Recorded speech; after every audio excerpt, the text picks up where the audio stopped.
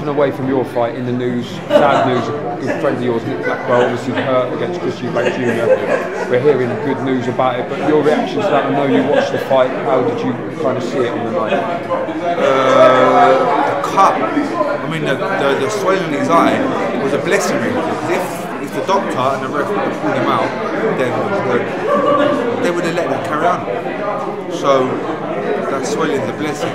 But this one's a bit hard. It's always horrible when stuff like this happens in our sport, right? It's a bit horrible for me because I've done hundreds of rounds of sparring with this guy for the past couple of years, and I class him as my friend. So it's a bit more difficult. But listen, fingers crossed, we're hearing good things, right?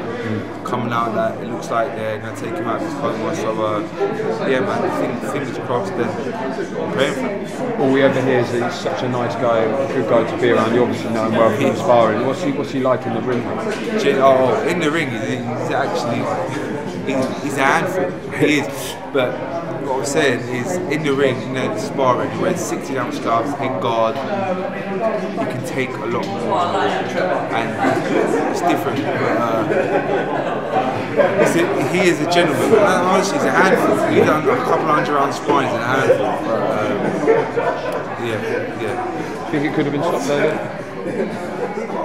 He was taking punishment, but he was kind of always in the fight, you know what I'm saying? He was getting beat, he was in it, so I was there going, oh, God, you do it. You know what I'm saying? But he did take a lot of shots.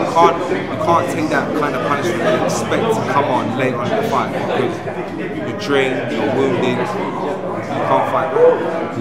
But it was good to see the level of kind of assistance that was there straight away when it happened. You know, they saw him straight away. The health and safety was spot on. In this country, standards are high, and we've got, yeah, it's good. Do you think obviously now's the time to let him get better, let his family kind of rally around him? Do you have to go and see him at some point? It's an important time for him and his family. Like, give them privacy. I don't want to invade their space and go and see Nick Blackwell, because it's not my time just yet. It's not hearing good thing. Hopefully he gets better, and hopefully I'll see him soon.